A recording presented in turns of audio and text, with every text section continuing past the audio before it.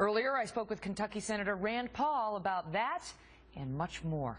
Senator, good to see you tonight. And so let's just start quickly with the question that I asked him. And I think for you it'll be relatively easy given your earlier positions. But knowing what we know now, would you have authorized the invasion into Iraq? No, I think the invasion of Iraq was a mistake, and I thought it was a mistake even at the time. And I think it's a mistake for a reason that I think is consistent with a lot of other things that have gone wrong in the Middle East.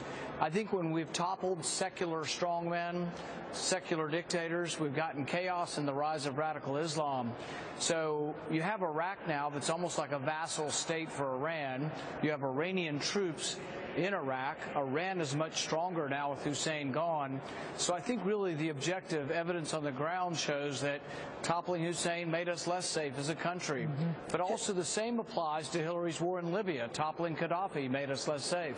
Even the president has acknowledged some ownership on that one. And John Bolton has made a similar point to the one you're making, which is the United States may have been better off with some of these dictators in place. But hindsight is 20/20. And for you to say that it was a mistake at the time and you would have advocated a different decision at the time is a difference between you and Jeb Bush and Chris Christie, too, who came out today and at least said he believes George W. Bush made the best decision he could at the time. Do you disagree with that?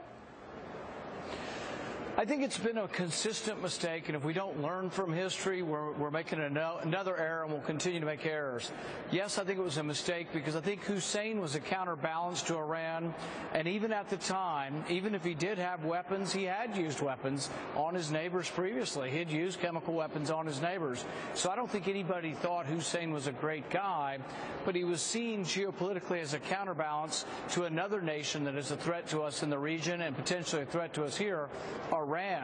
And I think really, not just in hindsight, but in looking forward at the time, they should have realized that by toppling Hussein, they would have made Iran stronger and made Iran more of a threat. But how can you say that? Because you were the one who was out there in 2007 saying you didn't perceive Iran as a threat. So how is George W. Bush back in 2003 supposed to say, let's not invade Iraq because Iran is too much of a threat and it'll eliminate the counterbalance? Right. I think Iran is definitely more of a threat, so they have become more of a threat in the last 7 years. And I think I've never really indicated that they were of no threat, but I think that they were never a direct threat to us 7 or 8 years ago, whereas now I think they are a direct threat to our country. But that begs the question about 2003, because you're saying George W. Bush should have foreseen that they were a threat back then. So they were a threat in 2003, but they weren't in 2007, and now they are again in 2015?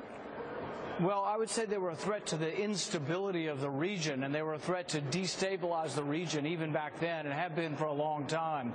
So I think there's a difference or a nuance between threat to destabilizing the region, threat to their neighbors, and a direct threat to us. Let's get back to broader foreign policy, because when I had the following exchange with Jeb Bush, quite frankly, you were one of the first people I thought of in terms of the likely reaction. Let me play it for the audience. Do you see the world as he does? Do you see that, the so-called Bush doctrine? Do you subscribe to it? Our foreign policy ought to be grounded in not just the export of our own values or nation building. Those are good sentiments, but first and foremost in security and peace. And I think what we've seen under this president is, as we've pulled back, we're creating an incredibly insecure world. Do you agree that nation building and exporting our values are good sentiments on foreign policy? Well, the interesting thing is Jeb in these comments actually disagrees with his brother. When George W. ran in 2000, he actually said nation building was a mistake. And I think his views changed after 9/11.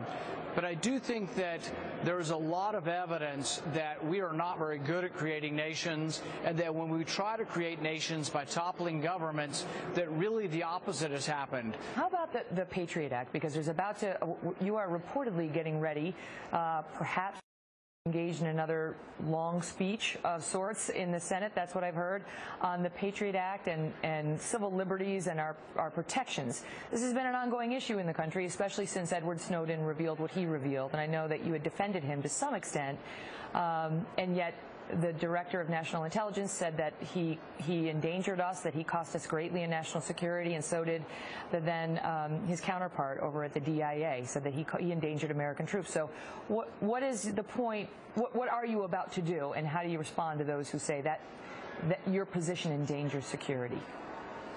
I think the greatest thing that has endangered our security in the last couple of years was when the Director of National Intelligence lied to us, because you need to have trust in your intelligence officers. They have such great power. The intelligence community could do horrific things to invade our privacy, and I think most of the time they don't. But when they lie to us, we lose trust, and that actually makes intelligence gathering worse. In your defense, he did. He did it right on camera. We played it many times, and he said, not wittingly, and he did it. But then he came out and said that Snowden caused massive historic security damage with what he revealed. So even though we might be ticked off at Snowden, you know, we don't want massive security damage to the United States. Right.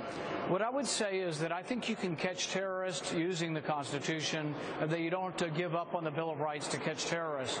I think sometimes our blanket collection of all the records of all Americans has taken our eye off the prize. The Boston bombers, we were tipped off by the older brother.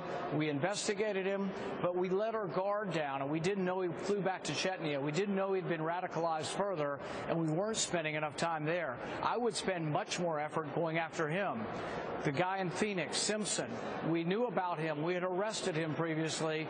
We had probable cause. If I were the judge in both of those cases, I would have said, yes, here's a warrant. Search all their records. And then if you come back to me and you say they called 5 people that are suspicious, I'd have given you 5 more warrants. So I would go as deep as it takes with a warrant to get information. Instead of just scooping everything up, I would go as deep as it takes into the haystack, but I would call a judge first so we protect our civil liberties and protect the Bill of Rights. That was the guy who went to Garland, Texas, and tried to execute the people holding the free speech event. Where do you come out on that? Was it purely about free speech, or were those folks behaving provocatively and in any way inappropriately? Well, you know, the First Amendment's about protecting speech that we find unacceptable. It's easy to, if I say, oh, I love Megyn Kelly, she's a great journalist, that's easy to accept. But if I say something really terrible, that's harder to accept. And there are really despicable things that are actually said, and that's the harsh language you have to accept on the First Amendment. However, if I were their parent or their priest or their friend, I would advise you not to trash other people's religion, that doing it gratuitously isn't good for peace, it isn't good for things. But I would defend their right to say so if they want to say obnoxious things. Senator Rand Paul never says obnoxious things, at least not